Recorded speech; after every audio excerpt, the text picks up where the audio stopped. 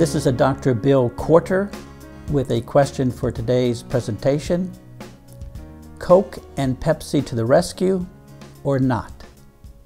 Now that question seems a bit tongue-in-cheek, but there's actually a reflection of an observation that I've had throughout the course of my life. And that is, in working with individuals, you see certain individuals that are loaded with vitality, loaded with energy.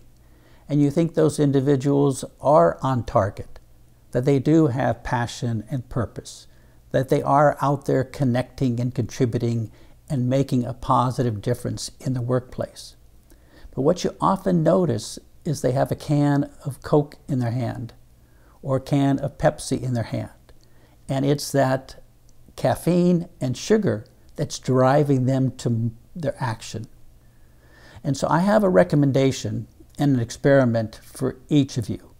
It won't take but 5 minutes of your time, but I think it will have an impact on how you look at a number of things. Here's what I would like you to do.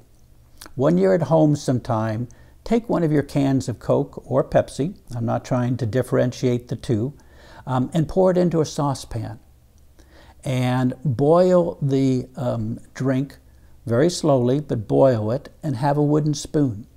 And to stir the liquid as it drains lower and lower and boils off.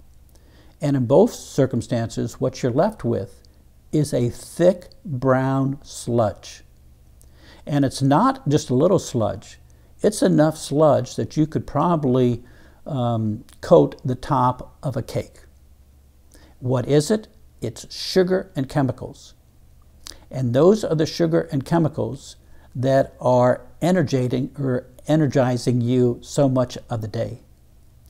And so the recommendation is you have to realize when you're living off of something external as opposed to internal.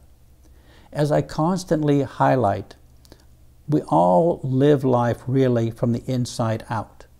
The vitality that we have in life needs to come from our passions and our purpose. It needs to come from our connections and contribution. It needs to come from within and outward. Too often when those components are missing, they're disguised because people have so many stimulants. In the workplace, I think it's often caffeine and sugar. When you get outside the workplace, you end up with amphetamine, cocaine, and other stimulants. Again, they're serving the same purpose.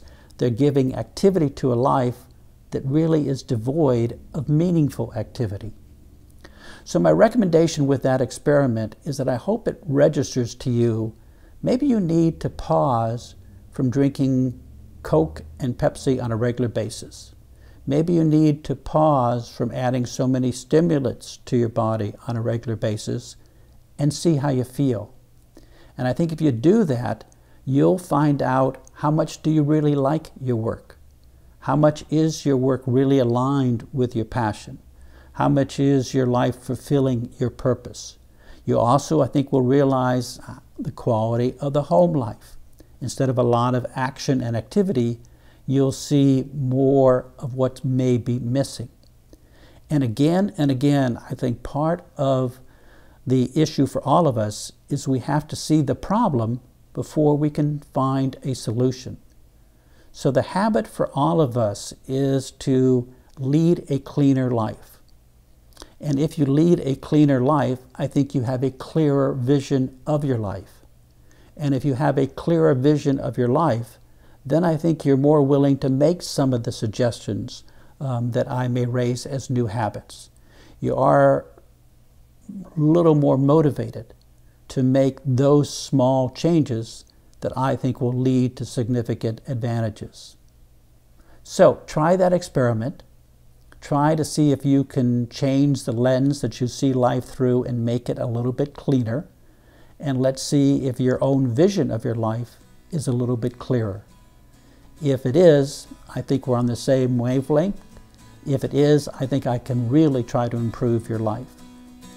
So subscribe if interested, subscribe if this resonates with you, and again, let's try to work together to see if we can't make ourselves better, our lives better, and the world better.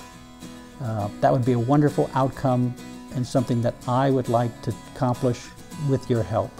Thank you.